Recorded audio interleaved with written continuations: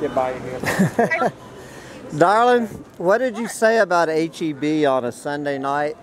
I'm so sorry. That HEB is crazy. No, it's not crazy. Crazy is crazy. This is the single biggest clusterfuck I have ever encountered in my entire life at a grocery store. I have never encountered it, but I've bought all my fucking groceries. So I came up here to check out, and my God, so where are you with dinner right now? The pasta's cooking. What's that? The pasta's cooking. All right, I will call you when I've turned the key to the ignition. I will call you. No, this is. All right, I wish. No, this is truly a dystopian nightmare. The one on Congress isn't so bad now, is it? Oh God. Anyway, we're moving. I got 3 baskets in front of me. All right, darling, I will call you when I'm on the road. Okay. Wish me luck not getting trampled here.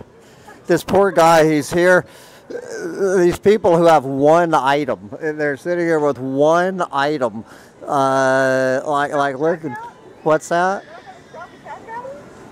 Oh God, you should see the line. It's I'm making a video. Oh good Lord, Kelly, the it's unbelievable. Anyway, let me get out of here. Bye, darling. Jesus fucking Christ. Well, maybe the self-checkout is moving a little quicker. She recommends the self-checkout.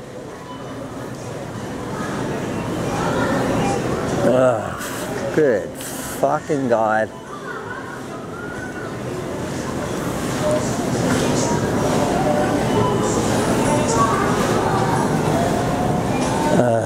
Jesus fucking Christ. No, this is the single biggest grocery store clusterfuck ever in my entire life.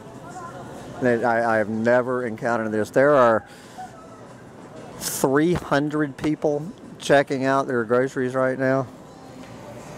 Oh, fuck. Good thing I'm buying toilet paper. I might need it, but by the time I'm through this line. Oh, fuck.